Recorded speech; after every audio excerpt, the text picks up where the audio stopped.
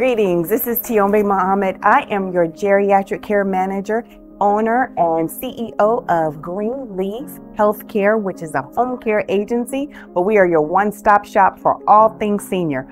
So, geriatric care manager, what does that mean? So, geriatric care managers are your personal nurse to lead you through the process of long-term care. So, mom falls, she's in the hospital, they're like, well, you need to go to a rehab agency. What does that mean? How do I figure out where I need to go? Geriatric care managers can help you through that process. If you live out of town and your mom is in North Carolina and you need to move her to Illinois, we do move management. We can help you with that.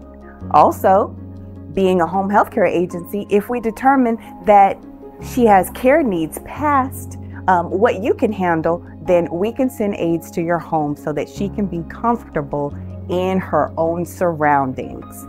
If you need to move to a facility, we can help with that too. We can make sure that the move to a facility is seamless. We have great relationships with all facilities throughout the area. We're in the Triangle, Raleigh-Durham area. We also have locations in Jacksonville, North Carolina as well. So down at the coast, we can take care of you as well. So friends, you don't have to go through this alone. We are here to help and support you through this process. Taking care of mom, dad, me, mom, mud deer is so important. Greenleaf Healthcare Agency. We want to help and support you with all things senior. Give us a call. Website, www.greenleafhcare.com. Again, this is Tiombe Muhammad, your geriatric care manager.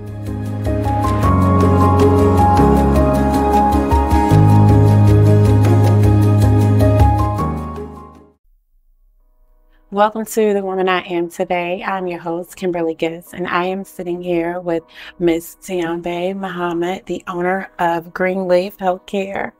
Welcome to the show. Thank you. Thank you so much for having me. I'm glad to be here. You're welcome. So could you tell us a little bit about yourself? Yes. So again, my name is Tiombe Robinson Muhammad, and I own Greenleaf Healthcare. So Greenleaf Healthcare is a home care company, and it's also a geriatric care management company. So that's a new term to a lot of people, what geriatric care management is. So I am a registered nurse by trade. So I have been working in long-term care with seniors for the last 15 years of my 30-year career in nursing, and just have found my niche. I am over the moon, enjoy working with seniors. So, and have worked in all aspects of senior care, from memory care, which is Alzheimer's care, to skilled nursing, which is like a nursing home. That's the typical term for it, or working in assisted living. And I've done hospice care, end-of-life care, and treatment nurse to nurse manager to director of nursing. So pretty much I've run the gamut, and then decided that it was time for me to work for myself, and stepped out on faith and decided to open my own company.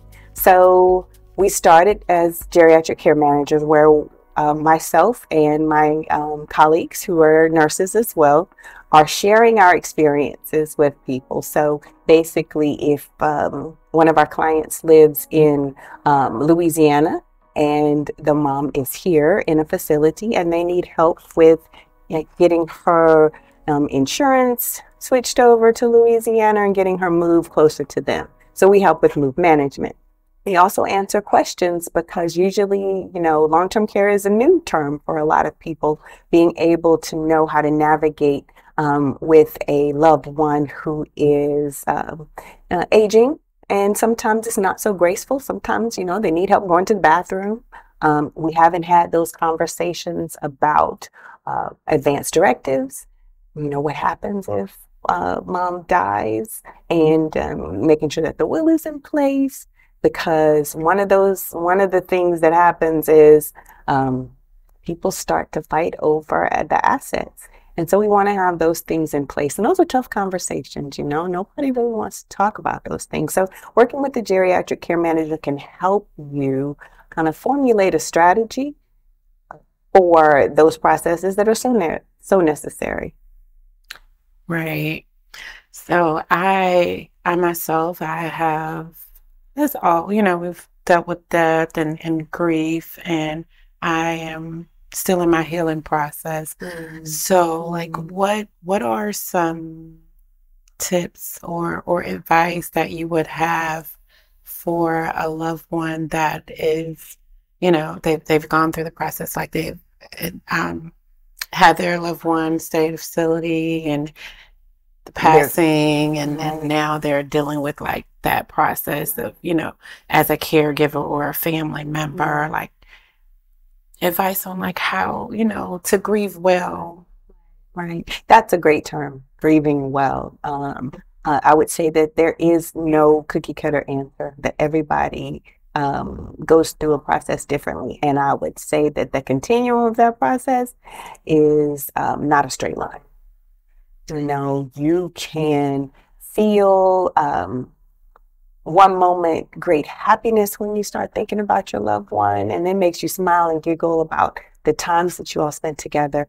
And 2 weeks later, the same thoughts or those same moments can bring you to tears. And the answer is, it's all okay. It's all okay. I find myself um like trying to figure out what grieving well looks like for me. But I think just being intentional, like I'm doing grief therapy as well as mental health therapy. I'm doing group therapy as well as individual. So just making sure I take care of those grief feelings, and as well as like mental, and doing it in a group atmosphere where I don't feel alone, and there's other people that I can identify with that have gone through the same thing. So I think that is important as well. Do you guys offer that service to the family members like after? So certainly we're not mental health professionals, so we don't claim that. We definitely want people to get what they need from the correct professional. So we want to help, be a referral source to make sure that people get the professional.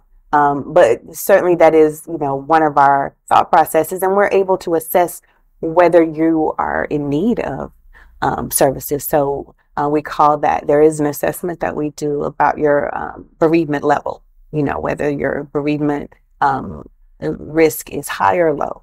And so some of the things that we quantify are your support system. So we kind of look to see who's around you, in those moments. When I was doing hospice, being able to say, are there loved ones that are there, or are you by yourself?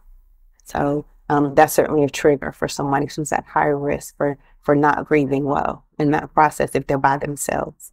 And making sure plans are in place, if there's resistance to making, the funeral plans. If you know that, there's one thing what they say that we can't fight, death and taxes. So as much as we would love for, grandma, mima, auntie, uncle to live forever, those things are not going to happen. And so we want to make sure that you can just be a family when those moments happen. That's what I kind of tell people, that, make the plans now, do those hard conversations now, because when you're in the midst of a crisis, when you're in the midst of, that end, you just want to be there and, hold each other and cry, and you don't want to have to think about plans. So, and that's a good thing about our service. If the plans are in place, then we can come in and help make those phone calls for you. And so that all you have to do is be a family. So it's really good to prepare and put things into place when you have family members, or even like with yourself growing older, and that maybe have to be an option. So my next question is, young up and coming entrepreneur, or someone that may want to get in the healthcare industry, what advice would you have for? Well, certainly it is a job where you're always going to have a job. My friends laugh at me because, when I make transitions, I'm not worried about getting another position in healthcare. I am a registered nurse, and being able to, pick and choose. It may not always be the job that I want, but certainly I'll have a job. So that baseline is clear. But definitely I would say, number one, they can teach you things, but they can't teach you to care. Right. So being in healthcare, your first thought process is not the money. It's not the financial security. It has to be that, yes, it has to be that you have a caring heart and that feeling of wanting to serve others. I can remember being a nurse during 9/11, and I'm old. So as everybody was running home, I was running to work, and my family understood that we were in, and I was actually working in Washington, D.C. then. And so the Pentagon had happened. And so all the hospitals were alerted, even though I wasn't in that area, but all the hospitals were on alert, and they were teaching us how to be in those hazmat suits. And we were setting up hospitals outside for the mass casualties to being able to take care of people. So, and then, so you can't really think about yourself in those moments, and that you need to be able to think about how can I care for others. And, that was a dramatic story. Certainly life isn't that dramatic all the time, but definitely making sure that your heart's in the right place first. And then the technical aspects, you want to make sure you're good at what you do. I say we work with people and not with shoes, So not to say there's anything wrong working at a shoe store. I love, shoe shopping. But when you're working with people,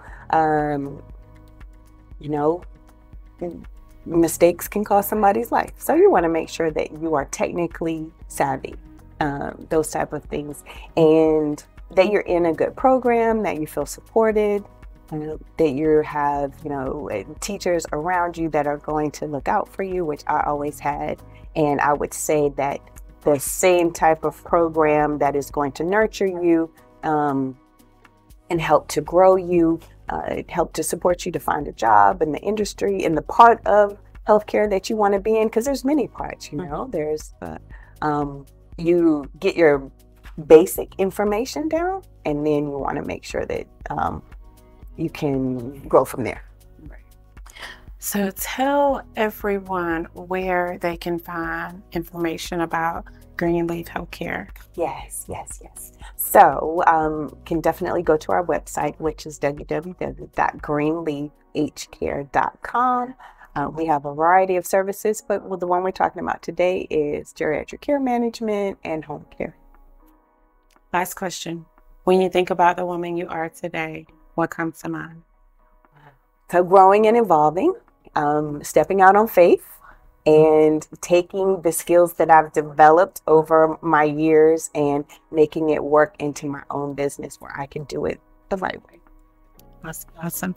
Thank you so much, Tiombe, for joining us on The Woman I Am today. Thank you so much for having me. Thank you, guys. We'll see you next time.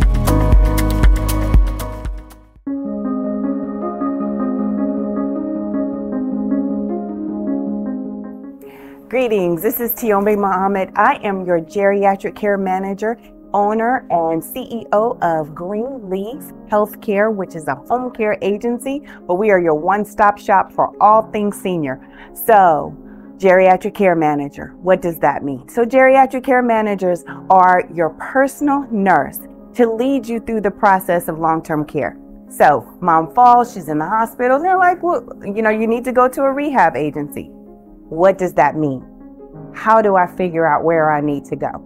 Geriatric care managers can help you through that process. If you live out of town and your mom is in North Carolina and you need to move her to Illinois, we do move management. We can help you with that. Also, being a home health care agency, if we determine that she has care needs past what you can handle, then we can send aides to your home so that she can be comfortable in her own surroundings. If you need to move to a facility, we can help with that too. We can make sure that the move to a facility is seamless. We have great relationships with all facilities throughout the area. We're in the Triangle, Raleigh-Durham area. We also have locations in Jacksonville, North Carolina as well. So down at the coast, we can take care of you as well. So friends, you don't have to go through this alone. We are here to help and support you through this process, taking care of mom, dad, me, mom, mud deer, is so important. Greenleaf Healthcare Agency. We want to help and support you with all things senior. Give us a call. Website, www.greenleafhcare.com. Again, this is Tiombe Mohammed, your geriatric care manager.